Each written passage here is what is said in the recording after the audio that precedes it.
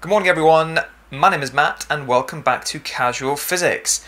Today I thought you might be interested to see the anatomy of a hydrogen generator. You see, I'm in the process of drying this thing and I described that in my last video. I suddenly realised it was going to dry a lot better if I just took off the lid. So in taking off the lid, yes, it dries better, we can also see how it's working. So I thought maybe you might be interested to understand the guts of this machine. It's worth saying I don't 100% understand all of the things in here, so maybe in the comment section people who know a little bit more about hydrogen generators might be able to contribute some knowledge. Okay, so where do we begin? There are so many pieces here. Okay, so let's begin here. This is the water tank. It can take light water, heavy water. This will only ever see heavy water. Right now it's got nothing in it other than this muslin cloth. Inside the muslin cloth is a bunch of beads. These are what are called desiccant beads. They're made of silica gel and they help to basically suck out any water. So that's what's helping to dry out this tank. That's where the water goes. On this side we see there are two tubes exiting the tank and they go to this metal object here. This is where all the magic happens. This is where most of the weight of the machine actually is. This is where what we call electrolysis is occurring. That's the chemistry process that takes in electricity through the back here and uses that electricity to split the water into the oxygen and the hydrogen. So this is where everything is really going on.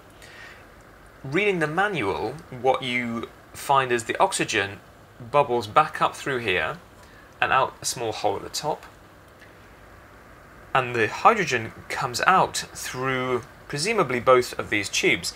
And this is where my knowledge gets a little bit hazy here, because I'm not really sure what this thing is doing here. I suspect that it might be helping to allow the hydrogen to build up pressure, but I'm not 100% sure about that.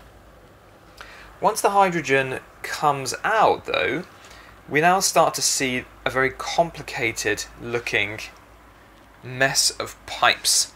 So what do we say about these things? Okay, it's worth just following along the hydrogen and seeing where it's going. So it goes around here, all the way down, are you still following? And into here, eventually out the other side to continue its journey, but in the process it goes through this thing. Now, what is this?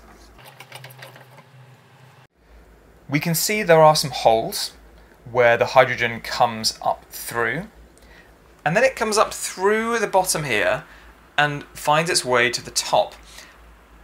And once it's found its way to the top, you can see there is a little tube there in which the hydrogen works its way down and out of the bottom.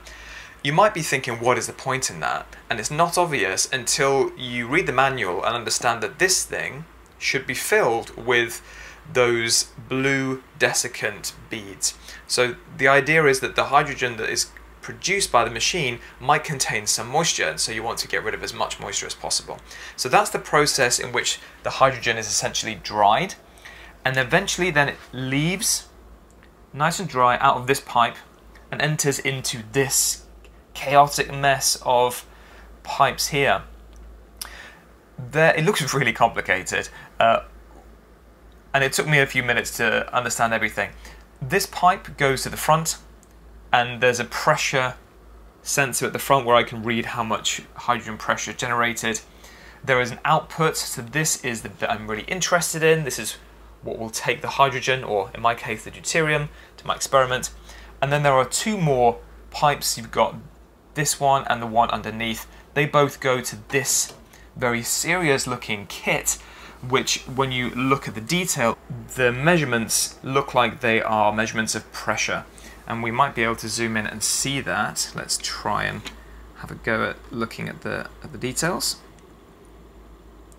Hopefully you can see it says kilograms kilograms per centimeter squared. That's almost measurements of pressure. So I think what this is doing is preventing the hydrogen from building up too much pressure in the system. This has access to the electricity supply, so I think this just cuts off when the pressure gets too high and makes it safe. So that's great because we like safety. So that is the anatomy of this hydrogen generator. It's not the same for all hydrogen generators. My other one has a tank that works slightly differently, but that is the one that I'm going to be using to make my deuterium by putting heavy water in here instead of normal water. So, I hope you enjoyed that deep dive into the world of hydrogen generators. It is a little bit niche, but I hope you enjoyed it nevertheless. That's really all for now. Please consider liking and subscribing. It really does help to increase the visibility of what I'm trying to do here, so I really appreciate that. And as always, thanks for your time and attention, and I'll see you next time for some more casual physics. Bye for now.